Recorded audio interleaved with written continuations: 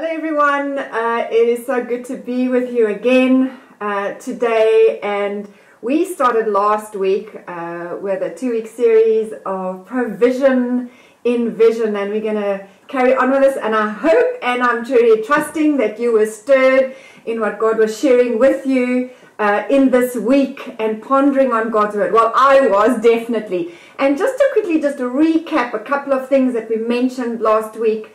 It was the whole concept of seeing and experiencing God's vision, God's prophetic voice into your life. We spoke on Proverbs 29:18, without vision we perish. We looked at a bit about Abraham's life and how God nudged him and shared vision with him in his journey. And it went about seeing and then believing what you are seeing, and then the confession on that, and how God changed Abraham's confession and Sarah's confession on what they were believing and what the promises of God said over their lives. So let's get into that. And today I want to focus on the provide part, which was really interesting. I think this really gripped me, and this was the challenge for me, really to see what is God saying with the concept of vision, and vision for my life and our life and this household, Doxa Community Church as well. And I want to take us back to the word that we heard last week about, the word hasa, and the meaning of it. And it is to see, to look, prophesy, behold, and provide. Seeing as a seer, divine communication. And that thing, the word provide, just stood out for me really largely. And I'm thinking, okay, so what God is giving us and what He's sharing with us and what we are seeing is actually also the provision, which really almost shook me. So that which I see is the provision. There is provision in the vision. It's not always thinking there's provision for the vision, but there's provision in the vision, which actually shifts a little bit. It actually makes you think about vision and that which God has deposited into your life a bit differently. And I think this is a way that God actually wants to provide for us, because it's the same word. The prophetic vision and provide is the same thing. It means that. And if I'm looking, sometimes we want to, we sometimes are hoping for resources for the vision. We're hoping that something happens before we actually get into that which God is saying. And we're going to work through this. I'm just thinking of Abraham. I think sometimes when we think we're waiting for provision for the vision, we almost become impatient. And this is this thing of, this is not happening, this is not happening. I'm thinking of Abraham and Sarah.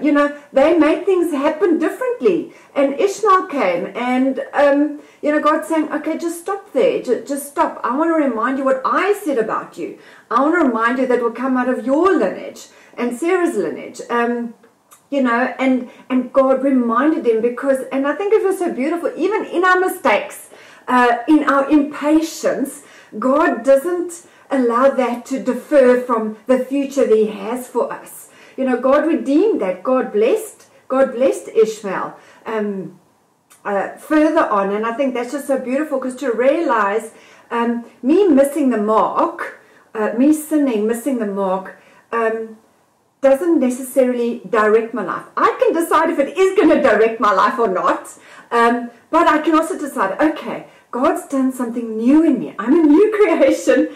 I've been forgiven. I'm righteous. What am I going to work with? Am I going to work with my mistakes that they direct my life? Or am I going to go back where God nudges me and says, come, let me go and show you the stars. Let me go and show you the sand. If I think how God worked with Abraham, I think it's so beautiful. But then I want to mention this is, before you experience, well, maybe not before, but there's something about this. Before you experience physical provision, God causes you to see prophetically. And I'm thinking, imagine if God had to give us the provision and say, yeah, here's the provision, you stand there and say, what must I do with this? what must I do with this provision? And I think that's just so beautiful to realize. There's something about it, and that's why I really want to encourage you. This is for all. What have you been hearing and seeing? What has God prompted you that He has mentioned to you? Or maybe you just decided, just keep this away from me. God, I don't want to hear what you've got to say. But what is it? Because God's just not going to drop stuff there for you, and you don't know what to do with it. And I think that is so important to realize that. God wants you to see that you are provided for. If I'm thinking Hasa, prophetic seeing and vision. He wants you to see that you are provided for. He gives you vision and for purpose so that He can provide for you. I think that's just actually so awesome. So I want to ask you, what is stirring in your heart? What does your heart break for? I mean, God has put natural stuff in you to allow you to experience things. I'm thinking, is healing something that stirs you? Is the medical, I'm thinking healing, medical, physiotherapy, does that stir you? Does business stir you? Are you a businessman? Do you want to bring for, what stirs you for God's kingdom? Understand? Because this vision, remember, it's a spiritual activity, I said. So it's always going to involve God's kingdom. That is what we do. That's what we do with our lives. Is it education? Is it equipping people? Is it training people? Is that what stirs your heart? Or it brings forth your passion and your compassion? Is it nurturing? Is it talking? Is it being a voice for others? Is it bringing order? What is that God is placed in you to realize that is the provision that God gives. That ability of yours is your provision. It's not outside of the vision. And I think what's really important to realize is that God needs a body to operate in earth. He needs a body. I have to think of John 1, that we know so well. God in us, us in Him, Holy Spirit in us, Jesus in us, and then we are the temple of the Holy Spirit. I mean, golly, we must understand that God needs a body. There's something about where there's a joint agreement with me and God when I'm hearing and seeing and keeping this vision in front of me. It's that almost waiting that God's saying, come on, give me access. Give me access to this. God is not going to push you and force you to believe this. He isn't a God like that. Sorry, He doesn't. He doesn't want to control you because it's a love relationship between you and Him. He won't force you to believe. But you know what? God needs a body to share His hasa, His vision. God needs a body to share His provision, His hasa. He needs a body to function. And I think, yes, it's me and you, God. We're going to do this thing. It's me and you that are going to allow this thing to come forth in my life and to impact your kingdom. You see, so there's this part where we heard last week about the whole thing of believing.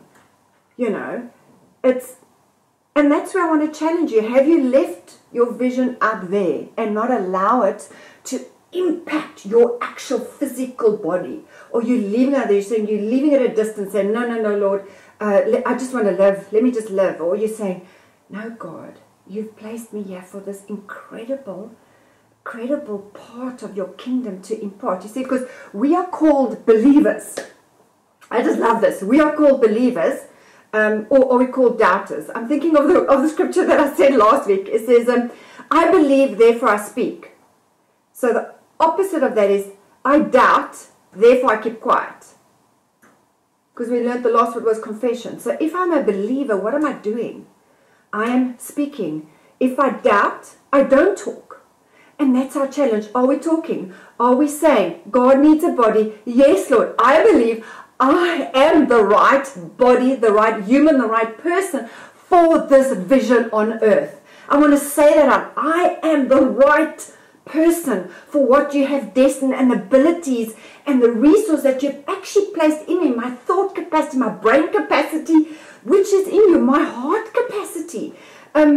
Listen to what Smith Wigglesworth says. I just love this quote. It says, I am not moved by what I see or moved by what I feel, but I'm moved by what I believe. Love it. Move is an action. This time saying this is where we should say amen. We are moved by what we believe.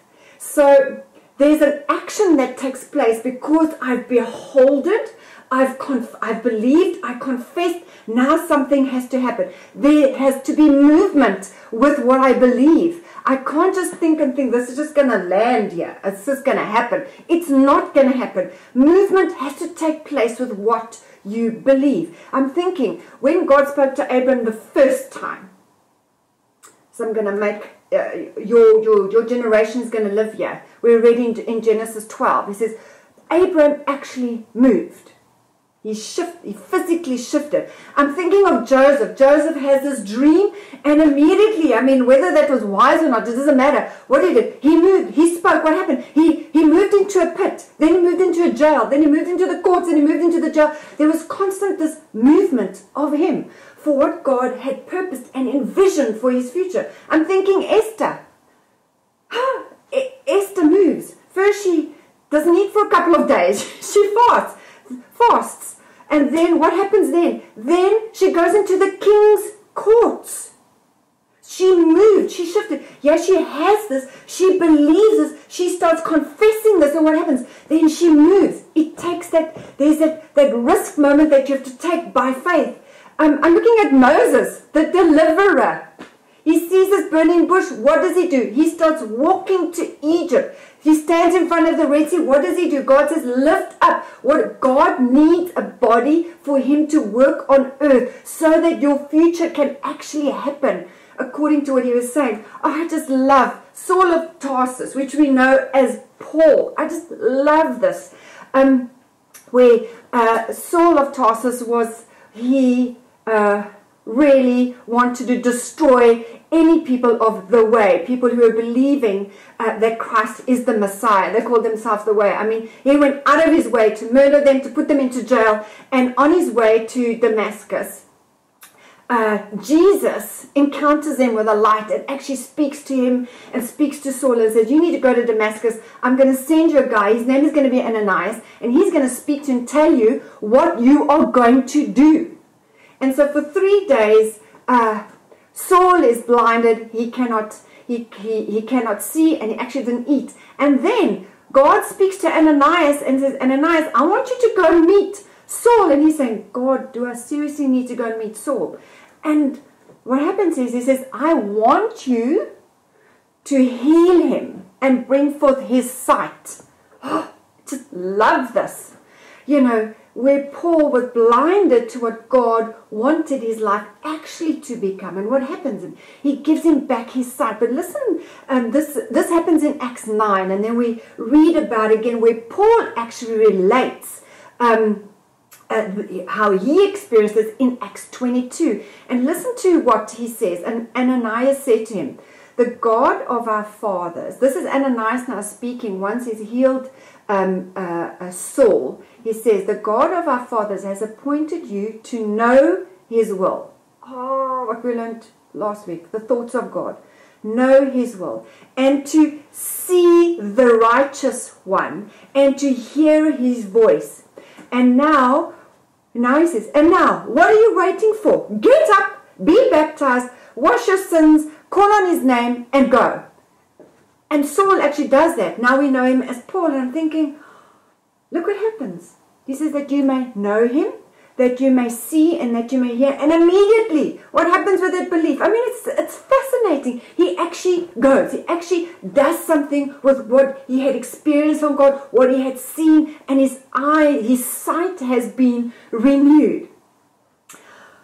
So this whole thing of moving into your vision is something that you need to respond to. God doesn't force you there, but he needs you to have this agreement with him and you that this is what you are pursuing. I'm thinking Abraham didn't wait at his father's house for his son to be born.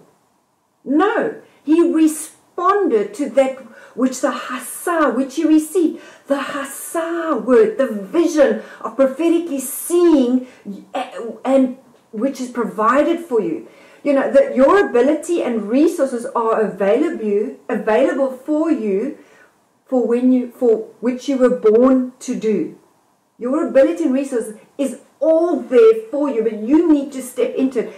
This one person I was reading up, just researching, this topic, his name is Isaac. He says, yet your provision is usually hidden until you act on your vision. That's quite profound. And I just want to share a story with you which happened in December. This whole thing of, God needs a body and I need to move. Have I heard? Yes, I've heard. It was about our sons and just their education. And we were trusting God. We knew God had spoken, but we shelved stuff. Literally, we shelved stuff because we felt we don't have the provision. We don't. So we shelved what God was saying for our kids. And last year, God actually used one of our kids to stir what he was saying over our lives. And we're saying, we just can't do this. And we actually decided, you know what? Let's just respond to what God is saying. Let's actually physically respond. So we did physically respond. We called, we found out, we studied, we responded to that sight that we saw. You know what? The provision didn't come beforehand. It was faith. We had to step out in faith into this vision that what God was saying over our boys. It hit me afterwards so much that, oh God, how blinded could I be to thinking you are going to provide beforehand. Beforehand. There was this faith moment of us. And you know what? When we stepped into that, when we took the first move of what I believe, the provision started coming. And it gripped my heart. You see, when I take the first step of faith, it will always even enlarge that which you've seen. Remember what we said is God doesn't see less for me. He always sees more for me. He always sees more for you. He always sees greater for you. Why? Because he is the immeasurable God. He is the limitless God. This is a quote from Paul O'Neill. He says, fear is imagining your future without God in it. Faith is imagining your future with God in it. It really hit me because God is with me and God has given me sight to see and therefore he provides. He's all I need. God is all I need. So now I fear the future because I don't actually see him in there. I don't see God in my future, but he is in my future. So faith said, what does faith do? Faith arises hope. It lifts hope up. What is hope? Hope is a preferred feature of God is saying over your life. So this was such a huge moment for me to realize when we stepped into what God was saying for our boys. By faith, then he could provide. Because God wants to provide for you. That's why he gives you sight to see.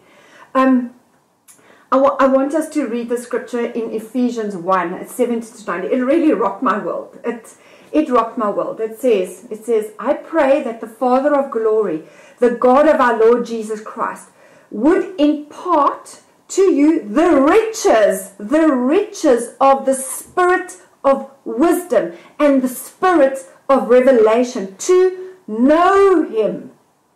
To know him through your deepening intimacy with him. I pray that the light of God, listen, will illuminate your eyes of your imagination. When we see this, we're constantly limited by our perception of our past. and we allow the past to determine what we see. God says here, I pray that the light of God will illuminate your eyes of your imagination, flooding you with light until you experience the full, revelation of the hope, Hassan, which He is calling you. That is the wealth, provision, the wealth of God's glorious inheritance that He finds in us. Sorry guys, this is seriously exciting. Here it is. You know, Hassan, the Hassa of God gives you wisdom and revelation, you know. And when we receive wisdom from God, I always think wisdom, it's part of the provision. You know, when you're seeing this, part of the provision of God is the wisdom. What does wisdom do? Wisdom is truth. It's like almost governance. It's governance. It's authority. It allows you to stand on firm foundation. I'm thinking of King Solomon, when he asked God for vision, what happened after that? He governed his land well. It was wealthy. There's something of understanding the spirit of wisdom. When you're working with the vision, the prophetic vision of God, it allows governance in your life to start taking place. It takes place. And I think it is just so beautiful to see that. To see, I think that's when you will be able to see answers to problems that you're having with it. You know, you'll be provided with sight and wisdom regarding the plans God has for your life. I think wisdom is so crucial. It's just so important for you to understand. Receiving the spirit of wisdom, what does it do? It illuminates your eyes to know and to see that which the hope God has placed there for you. And I just want to end off, and I think we need to realize with this vision that is the provision. There's something about prayer that goes in there. We didn't even bank, I can't call it, we shelved the word of God over our kids. So they didn't benefit, neither did we. But when we started activating and saying, God, let me just pray over that. It's not a need. I'm not begging God. I'm speaking it into being. I'm not asking for it. He's given it to me already. He's given me this vision. So now I start having conversation with Him. What does that do? It annihilates fear. It puts fear to the side and it stirs faith in my heart. I think what you need to do is to realize when this vision has come, there's priorities that kick in. I think it's a massive resource for us. This is what you see. It's priorities kick in. You start making decisions, choices that will determine how you are going to go. Because why? I am prioritizing God's kingdom future for me on earth. So the nature and the quality of my decisions is based on kingdom thoughts, not my willful intellect passions, my fleshly desires, which kicks in. I think your yes and your no's become accurate because why? You've kept this in place. And your priorities then cause this protection that takes place. Because as soon as I realize I'm moving in this direction, God is going to protect it because He protects your future. He has a great future, but why will He go and destroy it? Does that mean I'm not going to have you're not going to maybe have tough times? Of course, if I look at Abraham, I look at Moses, it wasn't always easy. Understand? But he kept it ahead of him. He kept it, and what God provides in that sense. And He provides in different ways, through your life and through other people. I also think with protection, there is a peace that we need to guard, that takes us in a place of rest and not a place of chasing, chasing after this. There's a place of rest. Peace brings clarity constantly to your thoughts. It's entering that. You see, a mindset with this, realizing there's provision, a mindset of lack destroys vision. it destroys vision. It's saying that God cannot provide for his thoughts. So we need to take good, because as soon as you start thinking there, peace just goes out of the door. Jesus says, don't worry about tomorrow. You can plan for tomorrow, but don't worry about tomorrow. Don't be anxious about that. And I think that's a crucial part of this. And so that's what I want to leave with you with this, is the provision in vision. Say, okay, God, I'm seeing something. I'm believing something. I'm confessing something. I'm discovering it's in me. I house God. And then to realize I need to move into this physically, actually acting, responding to that. And then it's by faith. There's this risk moment that you have to take. So God, this is where I trust you. I trust you. And as soon as I start operating there, that's when God said, okay, here we go. This is a fun time. So can I just pray for us? As you pursue this by faith with joy. These are joyful moments for you to discover. It's not fearful moments, it's joyful moments. And we know God has got a great future. We know that because you've seen it in your life already. And God's nudging us in this time to be more accurate. It's a time to be more accurate with what God is saying over our household of faith, over your family, and over your life. Let's just pray. Thank you, Lord. What a pleasure and a privilege, Lord, to just become aware of you, Lord. Lord, you are just, I'm so overwhelmed that you are so constantly, acutely aware of our lives, because you love our futures, Lord. You love your kingdom. You love us, your image in us, Lord. And thank you for that, Lord. Thank you for making life possible on earth, Lord. Thank you for that, Lord. Lord, I want to pray and I want to speak, Lord, courage over us, bravery over us, Lord. Stepping out and say, thank you, Lord. This is what you've spoken, Lord. I want to speak that over us today, Lord, that we will not let go of what God has said, because God is not letting go. But, Lord, that we will take actions of faith, Lord, into this, realizing that which you have shown us, Lord. That's where the provision comes from.